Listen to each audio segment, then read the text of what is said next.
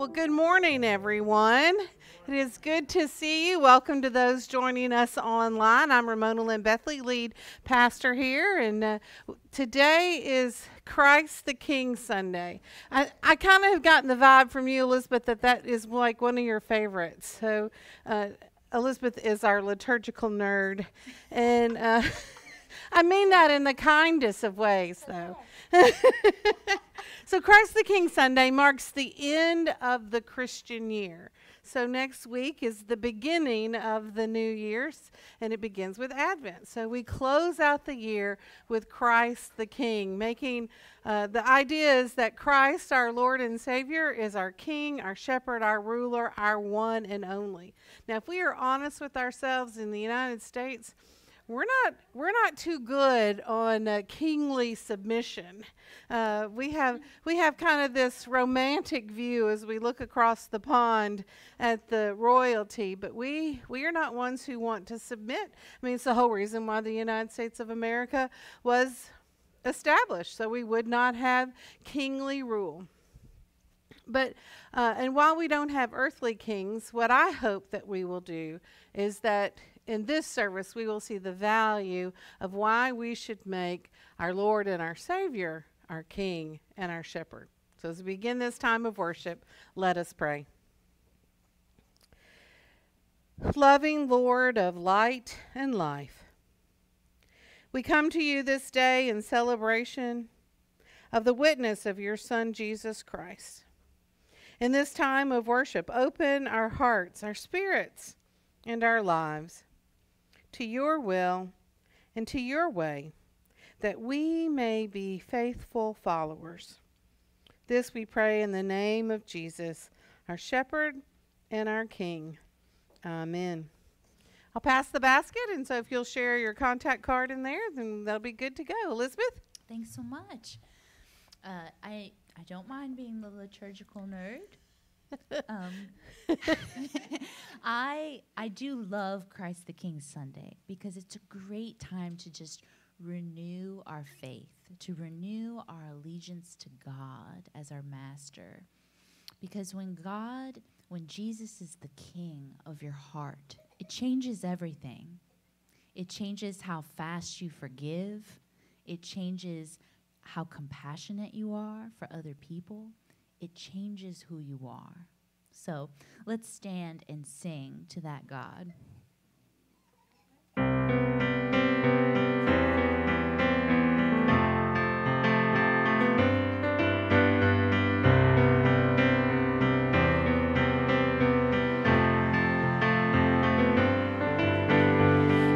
is exalted, the King is exalted on high.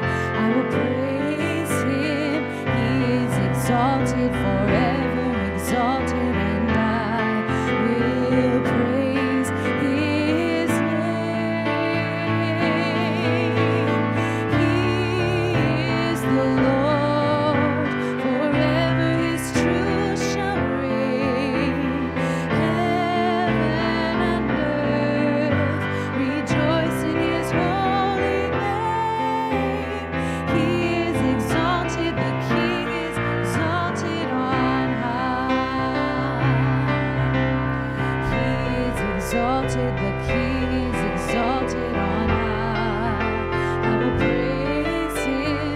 He is exalted forever, exalted, and I will praise his name. He is the Lord, forever his truth shall reign.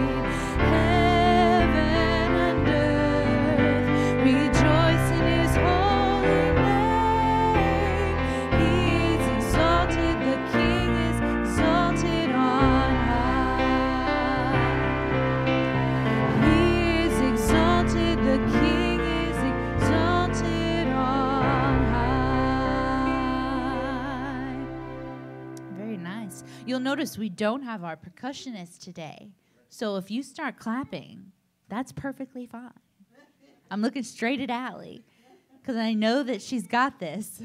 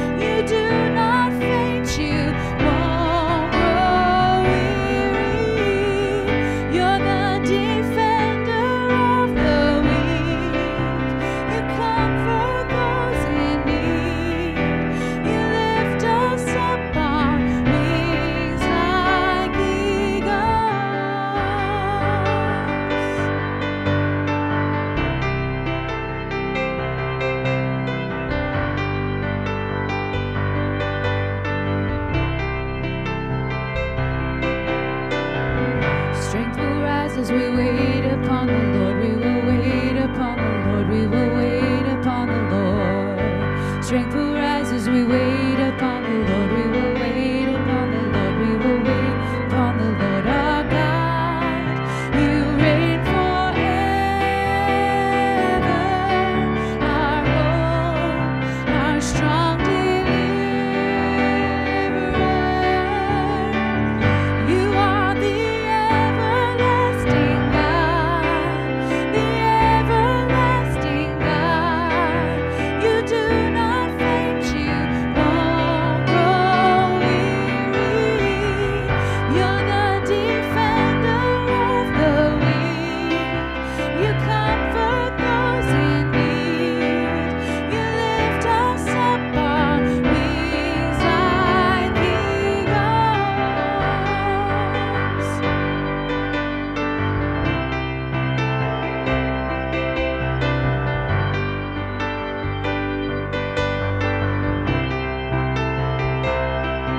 Our God, you reign forever. Our hope, our strong deliverer. You are the everlasting God, the everlasting God. You do not faint, you won't grow weary. You're the defender of the weak. You comfort those in need. You lift us up on wings like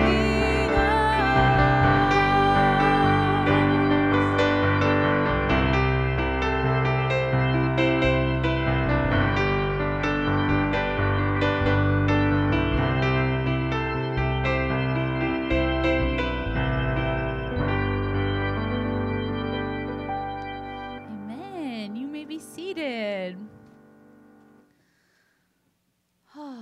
King of the universe. You know, when we think of kings, I think of, England mostly, but also throughout time, thousands upon thousands of people have died for kings, for the leaders of nations. But our King, Jesus, died for us. It's the opposite of what you expect. And he doesn't lead with aggression or dictatorship. He leads with love. And the way that we honor him is by adopting that same way of living. And it's when he was crucified, he was between two criminals. And one said, if you are who you say you are, come down, show us your power. One of them tempted Jesus. And we all know people like that, a naysayer. We all know these people. But the person on the other side repented. I have done wrong, and you have not. And that man said, remember me when you come into your kingdom. And there was immediate salvation. Jesus, in all of his agony, said, you will be with me today in paradise. Salvation is cheap.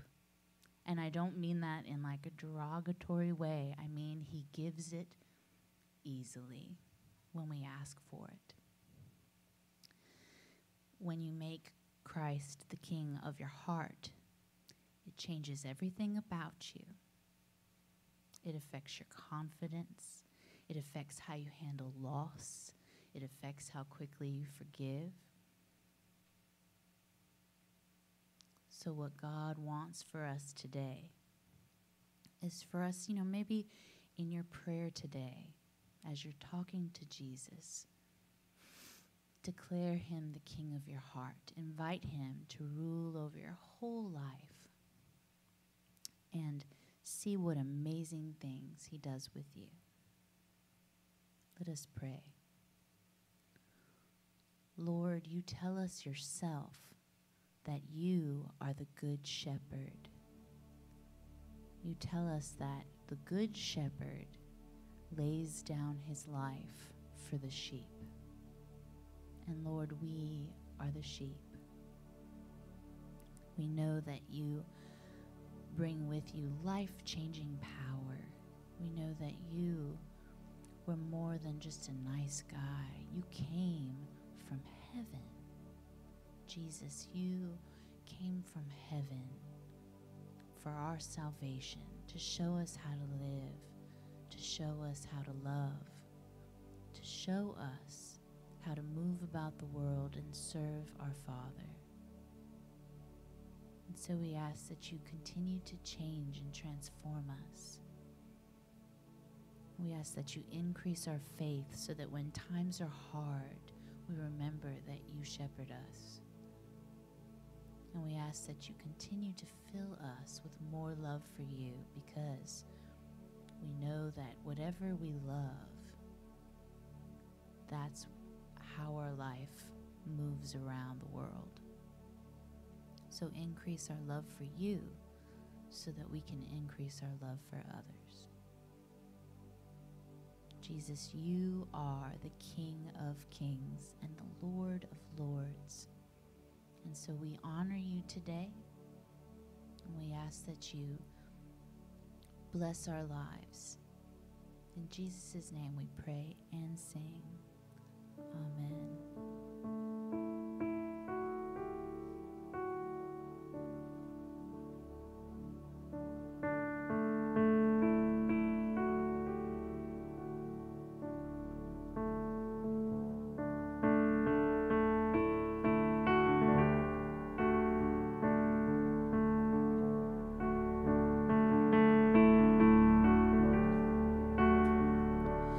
In the darkness you were waiting.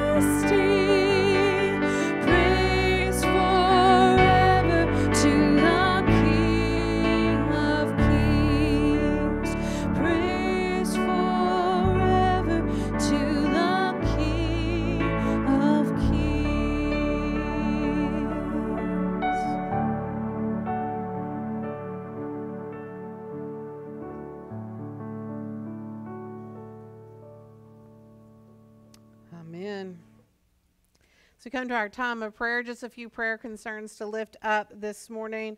I spoke with Irma Henry this week, and she asked for prayers for her sister, Audrey Ellington, who had been in the hospital this last week with some heart-related issues. And then I learned this morning from Ruth that Nancy Richards fell and broke her arm. And so, but she's at home, right? And we don't know that there'll be surgery needed or anything like that. Okay, but we definitely want to surround Nancy with our prayers for healing.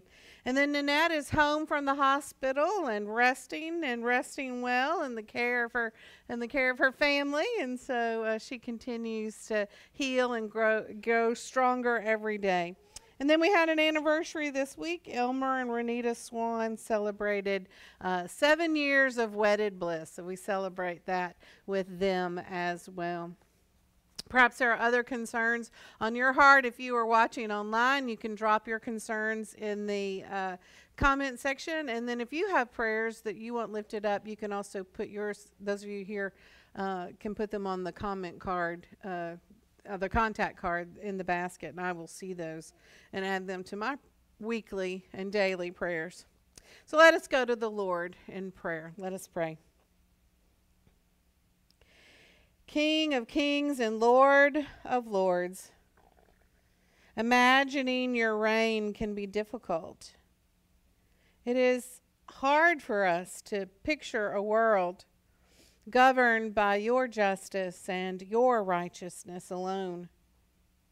Our minds are held captive by the worst images of human kings, rulers, and dictators who rule over nations and people through fear, oppression, human injustice, and war.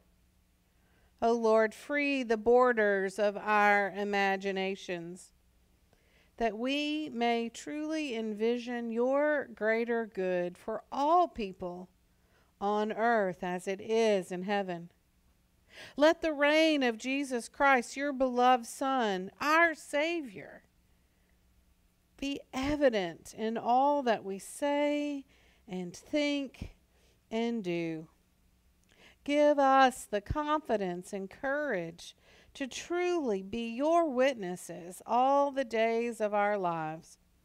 For we offer this prayer in the name of Jesus, who taught us to pray. Our Father, who art in heaven, hallowed be thy name. Thy kingdom come, thy will be done, on earth as it is in heaven. Give us this day our daily bread, and forgive us our trespasses, as we forgive those who trespass against us. And lead us not into temptation, but deliver us from evil. For thine is the kingdom, and the power, and the glory forever. Amen. So today, as we bring to a close the Christian year on this Christ the King Sunday, I'm going to share a word of Scripture that perhaps might be a little different as we mark the end of the liturgical year. A passage that shows us that Christ is not only our King, but our shepherd. Hear now this familiar and perhaps favorite word of Scripture, Psalm 23. I'm actually using the New King James Version. Normally I use the NIV, but there are just some passages of Scripture that need the King James, and here is the New King James. The Lord is my shepherd, I shall not want. He makes me lie down in green pastures. He leads me beside still waters. He restores my soul. He leads me in paths of righteousness for his name's sake. Yea, though I walk through the valley of the shadow of death, I will fear no evil, for you are with me. Your rod and your staff, they comfort me. You prepare a table before me in the presence of my enemies. You anoint my head with oil. My cup overflows. Surely goodness and mercy shall follow me all the days of my life, and I will dwell in the house of the Lord forever. Let us pray. Almighty God, still the busyness of our minds, open our hearts to you so we may hear your word for us this day. Amen. So through the ages, sheep have gotten a pretty bad rap in life, right? We consider sheep to be pretty dumb, but actually they're kind of smart. If you go to sheep101.com, that's a real thing, sheep101.com, you'll find all kinds of useful information about sheep and about how smart they are. So we know from Scripture that sheep know the sound of the voice, or they know the voice of their shepherd. But did you know that they can also remember their shepherd's face? And in fact, the faces of over 50 other sheep in the flock. So they recognize one another. Ladies, you'll be glad to know that ewes, the female sheep, have a definite opinion about the rams, that they know what they like and don't like in a ram, and so they're pretty persnickety and picky about the rams that they allow to come around them. And then sheep in Great Britain are pretty smart because they have taught themselves, this certain little flock have taught themselves how to roll over an 8-foot cattle guard so they can get into the gardens of unsuspecting Brits. So that's a pretty smart sheep. So they have some pretty good smarts about them. So we wonder why then they've gotten such a bad reputation, right? Well, I think it is their flocking instinct that sheep have, because what happens is that when one runs, they all run. They may not know why they're running, but it's like, oh, they're running, I'm going to run. And so they tend to flock together. They tend to do what all the other sheep are doing. They go with the crowd. And then the other thing that sheep tend to do is that when they eat, they have their head down and they go from this grass to this grass to this grass to this grass, and before you know it, they have nibbled themselves right off the farm, which is why they need the protection of the shepherd. So the shepherd, the good shepherd, as it is in this passage, is central to this psalm. And I would venture to guess that Psalm 23 is probably one of the most familiar, one of the most beloved psalms of them all. In fact, I saw some of you reciting it with me. You know it by heart. These are very familiar words. It's probably one of the best known passages. It ranks right up there with the Lord's Prayer and John 3:16. It has been read and sung, recited, and prayed throughout the centuries.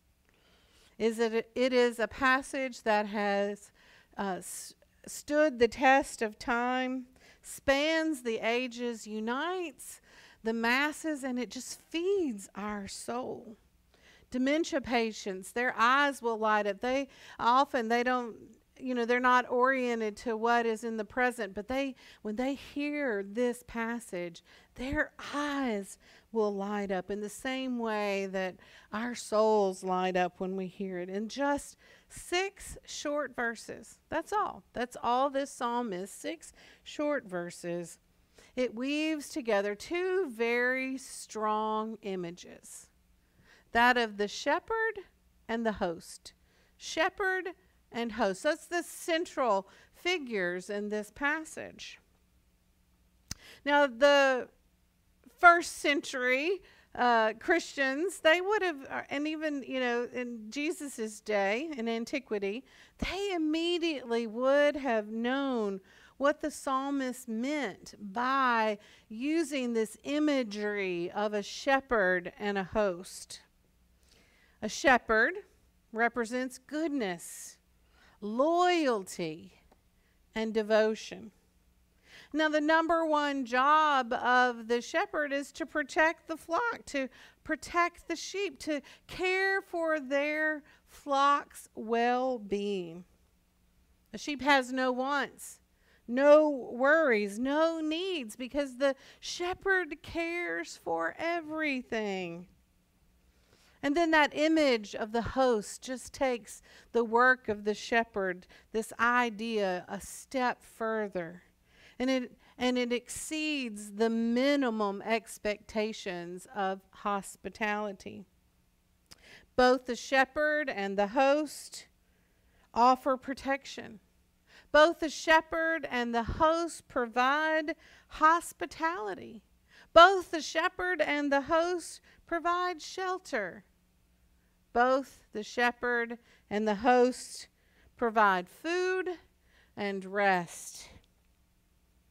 But a host goes over and above what is needed and expected.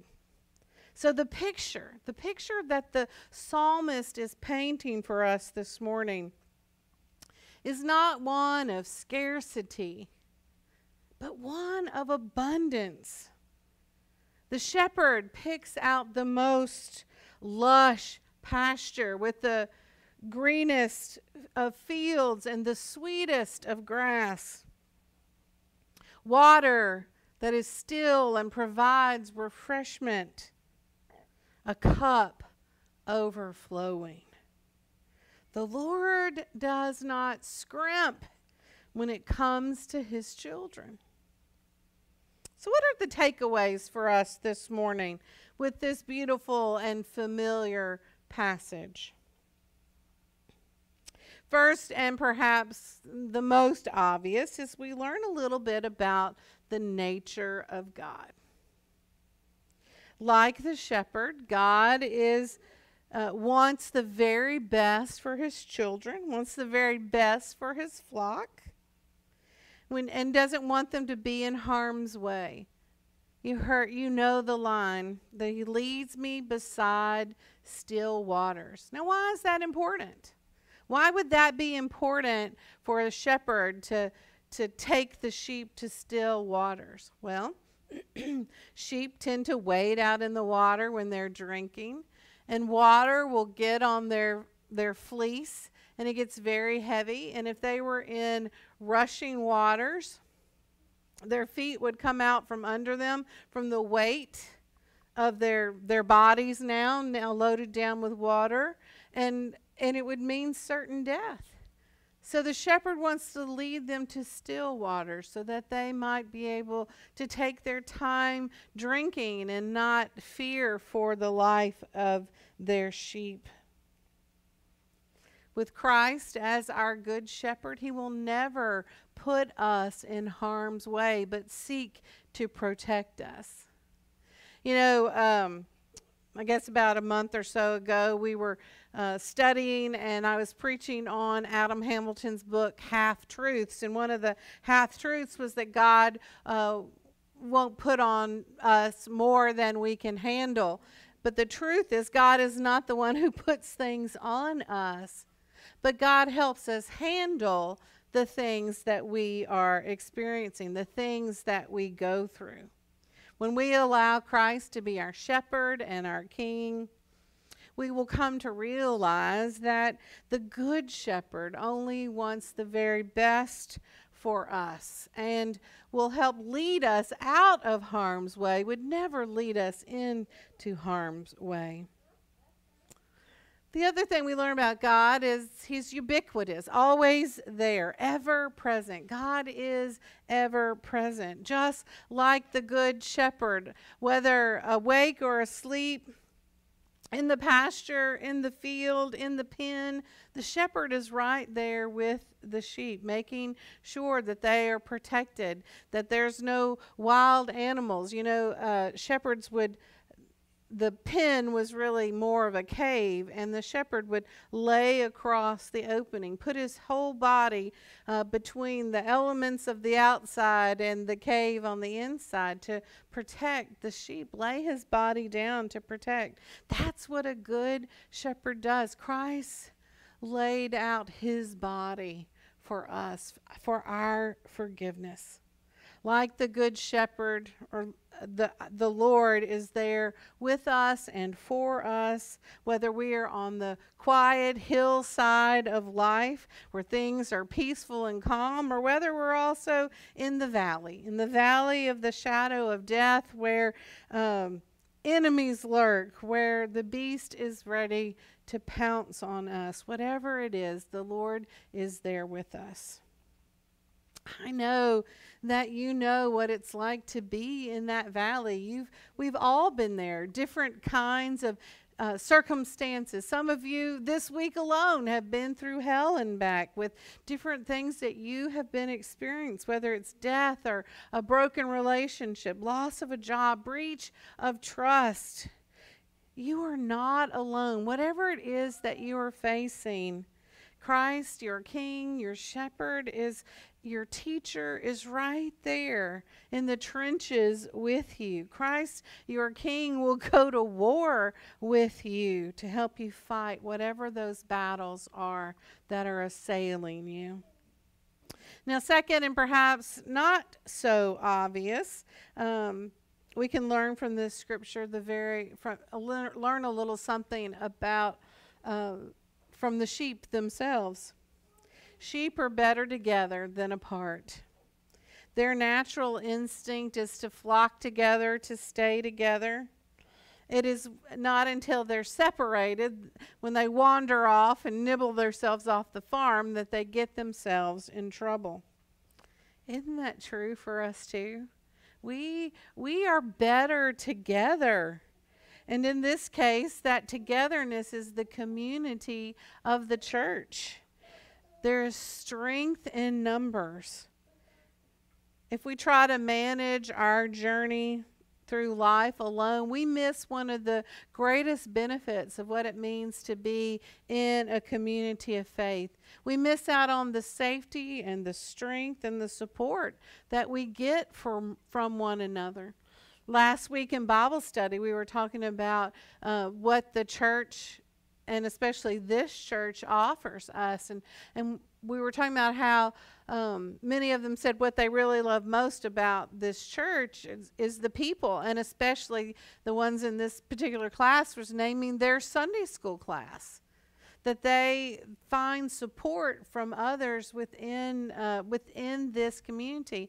And I can't tell you how many people have told me, not just in this church, but in other churches that I have served, it's like they'll say, I don't know what I would have done. I don't know how I would have gotten through this loss of a loved one, or this illness, or this job loss, or whatever it was, if the people of the church had not surrounded them and supported them in the midst of it.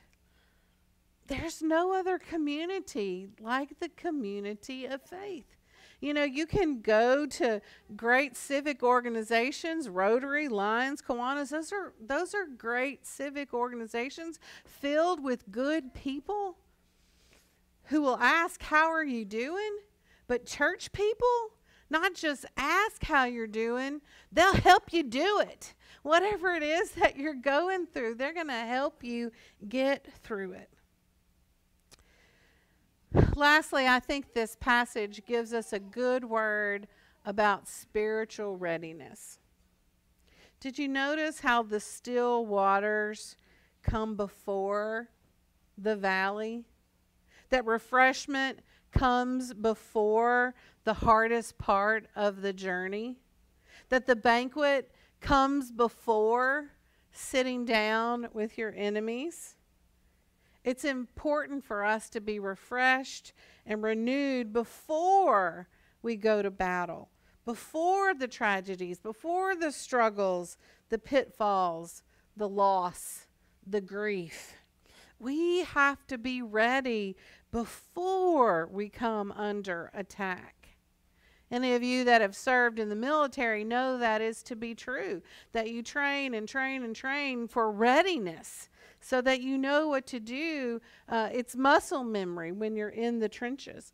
Rusty and I lived in Bossier City, right near Barksdale Air Force Base, and we used to see those B-52s are in the air 24 hours a day. There's always a plane in the air. They were always training, still are, so that they would be ready for whatever they are tasked with, whatever their duty is. So how do we get ready? How do we get ready as Christians? How do we make Christ our King? And I think how we do that is by attending to the spiritual practices that John Wesley called acts of piety. Worship, study of Scripture, prayer, fasting, celebrating the sacraments. These are all ways that we build a relationship with Christ our King. It's how we learn the voice of the shepherd. We need to be fueled up and prayed up and spiritually ready, because we don't know what battles are ahead and that will assail us. We don't know what tough times are coming our way. But if we have tended to these acts of piety, worship, study, prayer, fasting, sacraments, we will be ready for whatever comes our way. So one last thing, one last kind of little tidbit of thought. I got a little distracted as I was looking at sheep101.com. And one of the things that they were talking about is that the shepherd has a helpmate out there in the field, and it's sheepdogs. Sheepdogs are out there helping the shepherd corral all those sheep. So I got to thinking about that, and I kind of thought that maybe that there were a couple of sheepdogs in Psalm 23 as well. Their names are Goodness and Mercy. Two sheepdogs that help the good shepherd keep us in line. Who are the sheepdogs in your life? Those spiritual mentors, praying mothers, guardian angels, Sunday school teachers, youth directors, mentors, friends. Who are those people here on earth that are helping to guide you, feed you, and help you along in your faith journey? Who is your goodness and mercy? So my prayer for you, for me, for us, is that Christ will be the good shepherd in our life. That he will be the ruler over our hearts and the leader of our lives. Amen and amen. Let us pray. Almighty God, lead us and give us the courage to follow. Amen. I love the fact that in this worship service that we do get to share in the sacrament of Holy Communion, an act, what John Wesley would have called an act of piety. The reminder that Christ, our King, laid down his life for us so that we would know that we truly are forgiven. So as we gather around this table, we are reminded of that night that Jesus gathered with his disciples. He took the bread, blessed it, broke it, gave it to them and said, "Take, eat, this is my body which is broken for you." And in like manner he took the cup, blessed it, gave it to his disciples and said, "Drink from this all of you, for this is the blood of the new covenant poured out for you and for many for the forgiveness of sins. Do this as often as you drink of it in remembrance of me. Let us pray. Almighty God, send your Holy Spirit upon us gathered here and on these gifts of bread and wine. Make them be for us the body and blood of Christ, that we may be for the world the body of Christ, redeemed by your blood, and knowing that we are truly forgiven. Lord, help us to submit to you as our King, as our ruler, as the leader of our lives. Amen. Because there is one loaf, we are reminded that we are one body. But just like this bread, we too must be broken open, just like the cup poured out, so that we might be made whole. And the cup of blessing in which we share, is it not a means of sharing in all the blessings that Christ has in store for us? These are the gifts of God for the people of God. And everyone is welcomed at the Lord's table. You don't have to be a member of the church. You don't even have to be United Methodist. You need only to believe in Jesus as your Lord and Savior. In this service, we share a common loaf, but we have individual cups. And if you would prefer prepackaged, we have that in the basket as well. So the table has been set. There is a place for you. So come and freely receive. The body of Christ broken for you. This is a gift to you from God, because God loves you. God loves you too. The body of Christ broken for you. The body of Christ broken for you. Barbara, the body of Christ broken for you. Rusty, the body of Christ broken for you. The body of Christ broken for you. The body of Christ broken for you. Ruth, the body of Christ broken for you. Fran, the body of Christ broken for you. Cheryl, the body of Christ broken for you. Marvin, the body of Christ broken for you. Rhonda, the body of Christ broken for you. Jane, the body of Christ broken for you. Lynn, the body of Christ broken for you.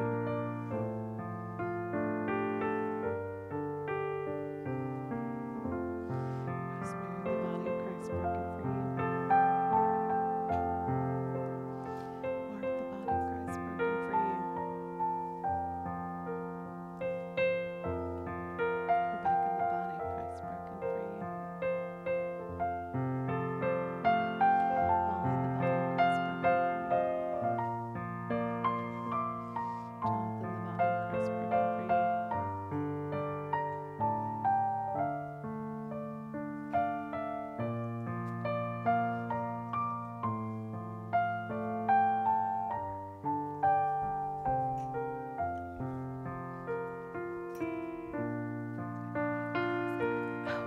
Thank you.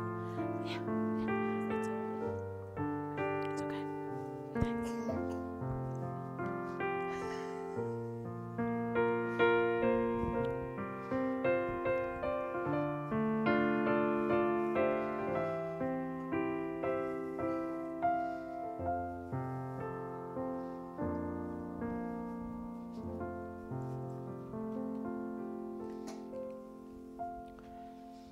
Oh, good stuff is happening around here.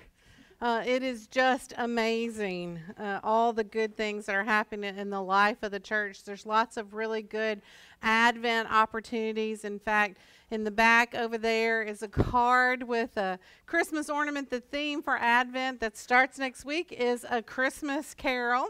And so I hope that you will pick up one of those cards, share it with a friend, invite them to come and join us for the many wonderful opportunities that we have this Advent season. Next week, we're going to kick off our Advent Bible study. It's going to be on Sundays in the afternoons. The time moves around a little bit, but I'll tell you each week. But next week, it's going to be at 4 o'clock, and we're doing the Redemption of Scrooge based on Charles Dickens' story, A Christmas Carol. Jonathan, were you able to get the little promo video? Okay, well, so the author, Matt Rawle, who is my friend, and is it your nephew? Ruth. So Ruth's nephew, my friend Matt Rawle, the author of this book, is coming next week. He is going to present the first lesson and all that good stuff. So please come for that. If you don't come any other week, come this next week. See Matt, meet Matt. He is amazing. He's just very dynamic speaker. We'll be in the Seekers Room at 4 o'clock next Sunday.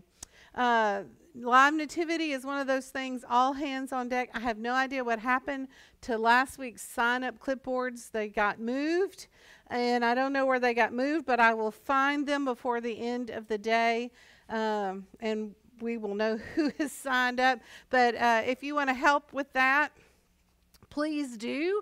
If I don't find them before the end of this day, call the church office. We'll get you signed up because we're going to need lots of people in lots of different places. None of it's hard, except maybe Mark's job with Mark's job is hard. He does all the setup, but all the other stuff is easy. You know, you just have to look angelic, right? Yeah. Yes. So, you know, put on a costume and you know, Rusty is going to be one of the wise men, you know, and so I mean, if he can fake being a wise guy, I mean, you know, the rest of you can fake being angels, I'm sure. So anyway, I'm on a roll today. All right. Anyway, there's great stuff. Pick up one of those cards. Share that with a friend. Come be a part of the great stuff happening this Advent season. Elizabeth? Hopefully the sign-up sheet is lost because everyone's fighting over it. Like, right? No, I want to sign up. I'm sure that's what it is. That's it. Although yes. I'm going to put you in charge of recruiting the way you got everyone to sign up for the cantata. Guys, we have 30 people. That's amazing. For the cantata. It sounded really good. Yeah, We barely know what we're doing, and it sounds good. I mean, it's great.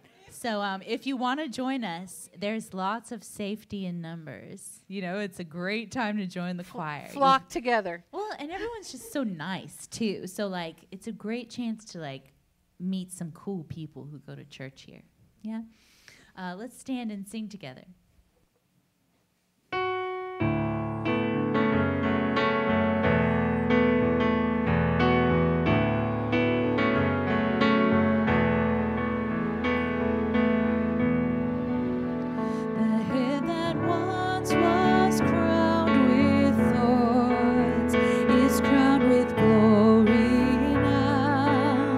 Savior knelt to wash our feet.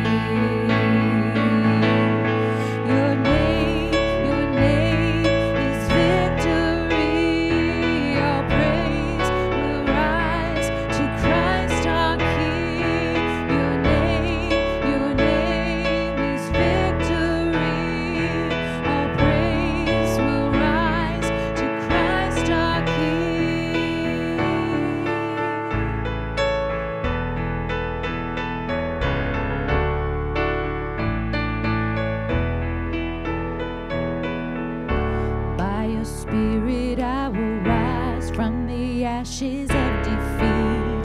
The resurrected King is resurrecting me.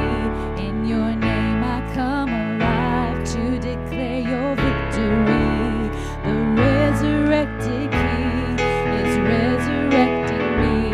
By your Spirit I will rise from the ashes of defeat. The resurrected King is resurrecting me. In your name I come alive to declare your victory. The resurrected King is resurrecting me.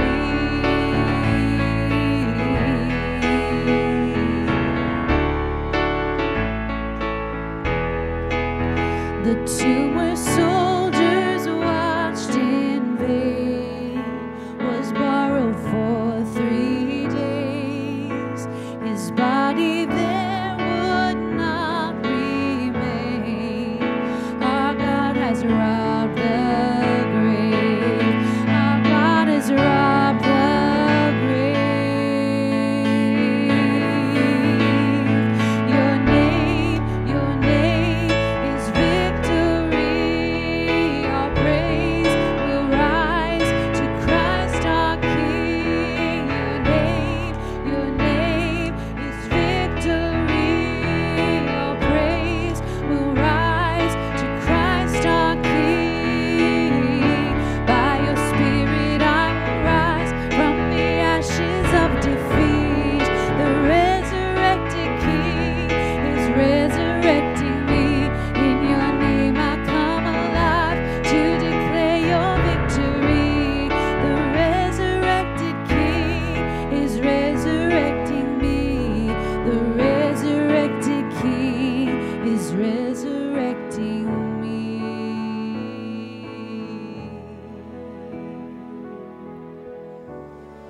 Follow Christ your King as your leader where you work, where you play, and where you live. And may the peace of God be with you this day and forevermore. Amen. Amen.